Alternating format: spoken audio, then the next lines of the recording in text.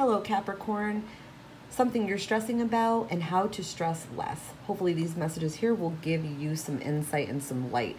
These messages are for September 9th through the 16th, 2023. I will never solicit you. I will never DM you. Report them. All right, let's get into this for you. Stressing and stressing less. Okay, so we've got a starry night. The beaming and glistening light from the stars reminds you that there is hope for the future. So there is some type of situation in your life where you feel like there is absolutely no hope. You've thought of everything and you still feel like, there's just no hope.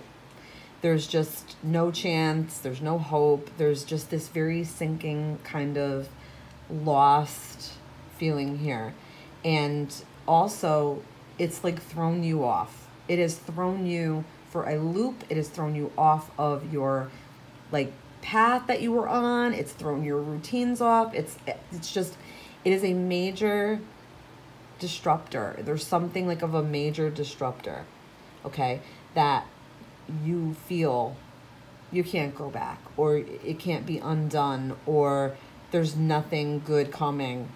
But I feel like there is, and there is hope, and there is a way, and you are not meant to give up. Keep your wishes and your thoughts real positive right now and upbeat. I know that's hard, and I'm not saying be merry sunshine, but I think you need to stop focusing on your failures and focus more on your accomplishments. And stop focusing so much energy about a goal or where I'm going to be at or what you're going to do, or you need to have this so hard, so hard. I feel like whatever's happening around you is happening for a reason. And I feel like, it's more about where you're going versus where you've been.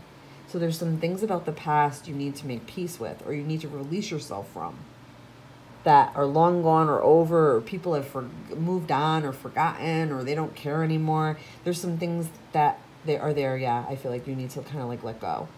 And wish for good things to happen.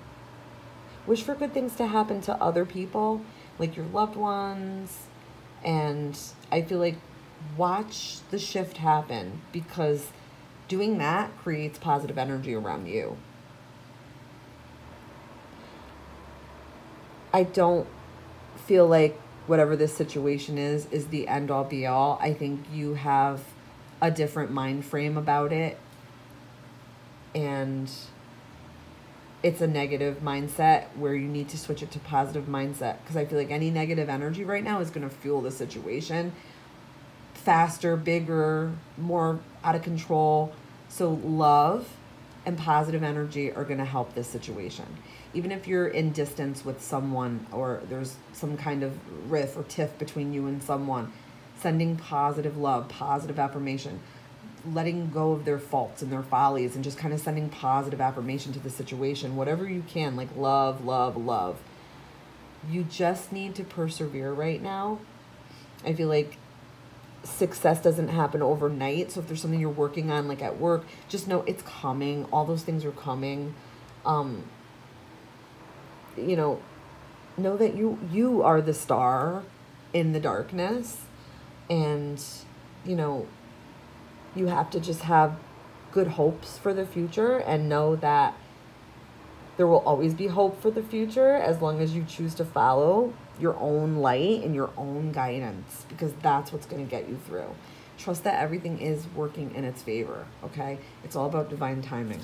All right, what do you need to do or know to stress less? A love letter to you. Take a moment to write yourself a love letter. Write about all the things that you love about yourself and get into detail. Write down things that other people would say that they loved about you. When you feel loving, accepting, and good feelings, it gets rid of the stress. It squashes it, okay? It squashes fears. So try to do that. Try to write yourself a love letter and write all those things that you love about you. And check back next week for more messages.